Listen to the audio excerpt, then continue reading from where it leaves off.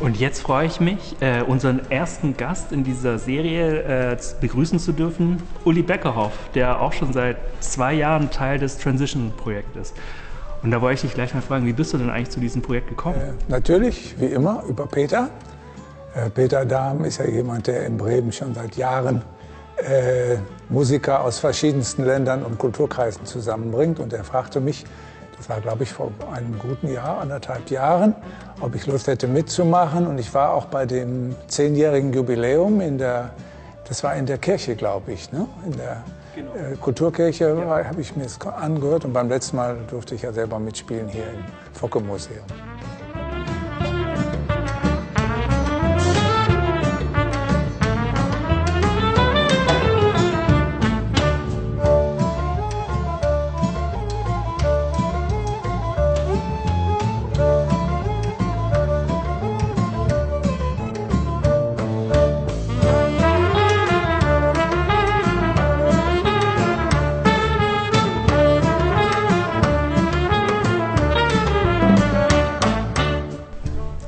Was hat es für dich bedeutet, mit diesen Musikern zusammenzuspielen? Sehr viel, weil es doch anders war. Ich bin ja gewohnt, durch meine nun über 50 Jahre währende Karriere sehr auch international zu arbeiten und mit Musikern aus allen Ländern zusammenzuspielen.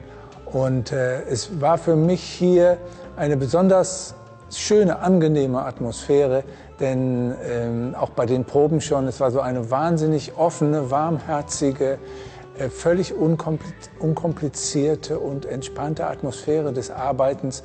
Und es war ein ganz großer Respekt, also von allen Seiten da miteinander musizieren zu dürfen.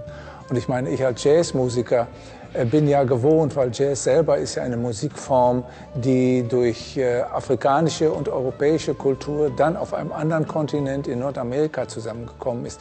Und insofern ist das dann auch, gehört zu der Essenz dessen, was ich musikalisch mache, nämlich mit Musikern aus verschiedenen Kulturen zusammenzuspielen und vorwiegend auch zu improvisieren.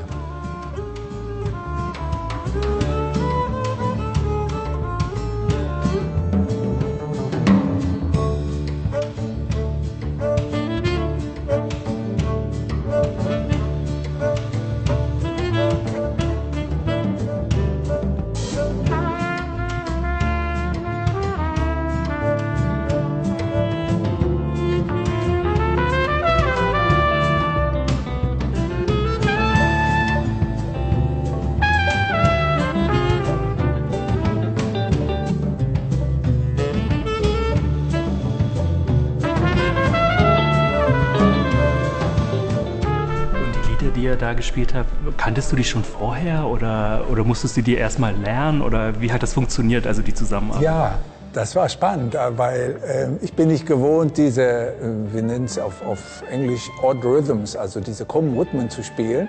Und da hatte ich durchaus meine Probleme und Schwierigkeiten. Da musste ich hart dran arbeiten, indem ich 7/8, 5/8 und diese Rhythmen lernen musste. Und das fällt mir nicht so leicht. Und da war ich wirklich gefordert. Aber auch da hat man mir etliche Fehler, die ich dann bei den Proben gemacht habe, verziehen. Und wie gesagt, die Atmosphäre war unheimlich entspannt und sehr relaxed. Das hat richtig Freude gemacht. Gab es denn sowas wie einen Instrumentenaustausch oder so? Oder kanntest du denn alle? Nein, ich kannte die Instrumente alle. Und da ich mit einer türkischen Frau verheiratet bin, ist mir natürlich auch diese Art der Musik nicht fremd.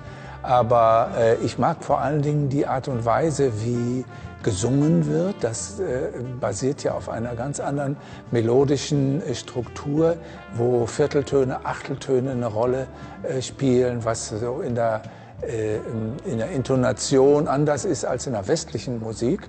Und auch die Verzierung der Melodien, die sie dann auch auf der Oud oder auf der Kemenche und auf diesen Instrumenten spielen, sind sehr nah dran. Und das höre ich unglaublich gerne. Und für mich ist das wirklich eine andere musikalische Umgebung gewesen, die ich so in dieser Form noch nicht kennengelernt habe. Und deshalb hat das unglaublich viel Spaß gemacht. Also wir hoffen ja, dass wir tatsächlich dann nächstes Jahr alle zusammen dann nach Izmir fahren können und dort dann auch spielen können. Also du, ich ja nicht, ich kann nicht. Aber wir wollen ja dann mit der Ausstellung dahin. Und ja, also ich hoffe, das klappt. Vielen Dank, dass du heute da warst. Gerne. Und dass du ein bisschen Einblick gegeben hast. Danke. Ja, danke.